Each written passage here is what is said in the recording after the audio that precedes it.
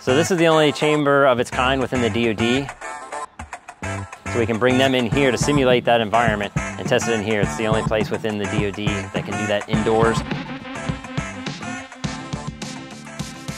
I'm Tim Baseler. I'm the Chief Engineer here in the Electromagnetic Environmental Effects Assessment and Evaluation Branch. I went to school at Penn State up in Erie, Pennsylvania, I was looking for jobs when it was time to graduate, and I looked at various opportunities throughout the country, and I found Dahlgren, and I came down here for an interview, and I fell in love with the area, I fell in love with the work, and I've been here for 21 years now, and I've enjoyed every minute of it. When I first came to Dahlgren, I started in the Electromagnetic Effects Division. Probably one of the last things I wanted to do coming out of college was electromagnetics. Once I got started and saw the impacts that I was having on the fleet, got me excited to be here and work in this kind of field. Being able to see all the new systems that come in, so everything that hits the fleet has to come through us for testing and evaluation beforehand. So whether it's a new missile, a new bomb, a new radar system, a new electronic system, whatever it is, we get the opportunity to see it hands-on first, test it out, help them make fixes if necessary to make it operate correctly. And so that's really neat. It's hands-on testing, it's seeing new things, it's always something different. It never gets boring. There's always a new system. You got to figure out how to test it, how I'm going to operate it, and how am I going to evaluate it and make sure that it's safe and operational for the warfighter. Coming to work for Dahlgren, I think it's a great place to work because as I mentioned, for us here in particular, we get to see a lot of new systems, but across the center, there's a lot of opportunities to work in any kind of field of engineering, whether it's electrical engineering, mechanical engineering, aerospace engineering. There's always something to trip your trigger here. There's opportunities for changing even. If you're into an area and it doesn't maybe quite fit, you can try something else. There's always new, different, exciting things here at Dahlgren. A lot of opportunities to move around and get lots of different experiences. So an anechoic chamber is a chamber that reduces reflections of RF radio frequency energy, and we use it for testing of electronic systems. So we would bring them in here and we test them to various environments they may see when installed in shipboard spaces. So if it's on the flight deck of a ship, you have lots of radar systems, you have lots of comm systems that are creating an electromagnetic environment that electronic systems and weapons are going to be exposed to. And we want to make sure that they're going to operate as intended and operate safely. And so we do different types of testing in these chambers. We do HERO testing, which is hazards of electromagnetic radiation to ordnance. We want to make sure that that environment is not going to set off the ordnance. And we do electromagnetic vulnerability testing, where we make sure that electronic systems are going to operate as intended when exposed to the environment. The benefit of using a chamber like this is it reduces reflections. So you can kind of think of it as simulating an open air, like on the deck of a ship. We have a steel deck, and then all this absorber absorbs the energy and doesn't allow it to reflect back and hit the test article. And so we can pinpoint particular areas of interest on a test article while it's in here testing. It's a $6 million chamber that we proposed. So we used to have a chamber here. It was about a quarter of the size of this one. And it was just not meeting the demand that we needed for our future testing. And so we wanted to be able to expand our capabilities. This one in particular is 85 feet by 70 feet by 24 feet tall. So we have a very large space here.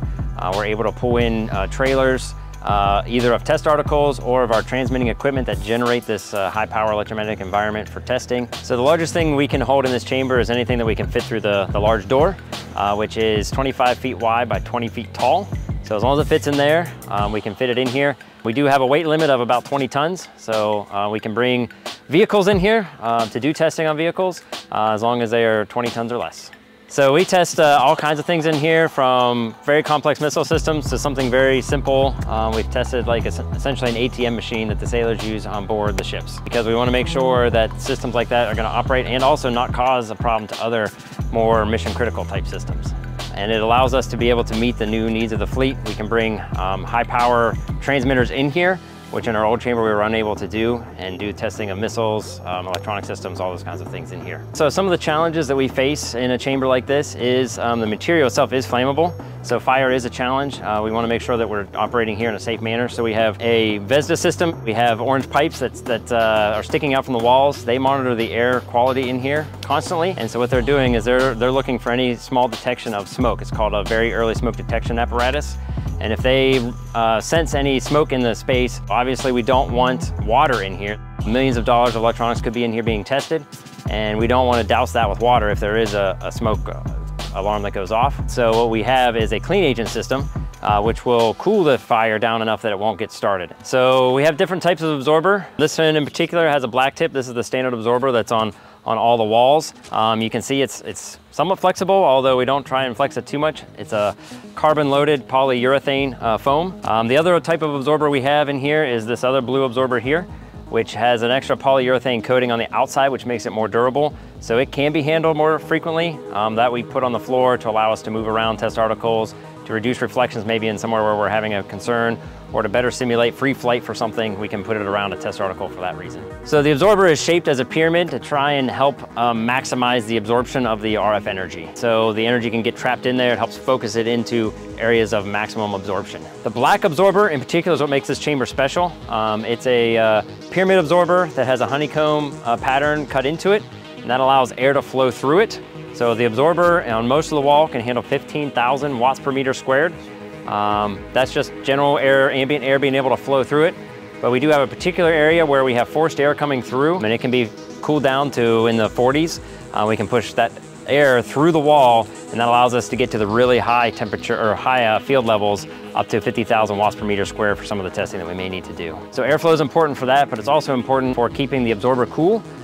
Because as the RF energy is impinging on the absorber, as it absorbs it, it begins to heat up. And so we want to make sure that when we're putting really high powers onto the absorber, it doesn't overheat and catch fire, and then we're in trouble. And so we have temperature controlled in the space for that, but also airflow through some of the absorber. So one of the other challenges is sometimes your item under test requires some kind of support equipment, either telemetry to monitor it or power or that. And so one, we need to be able to provide clean power to it, because if it's provided dirty power with a lot of noise on it, that can affect our measurements, it can affect their system.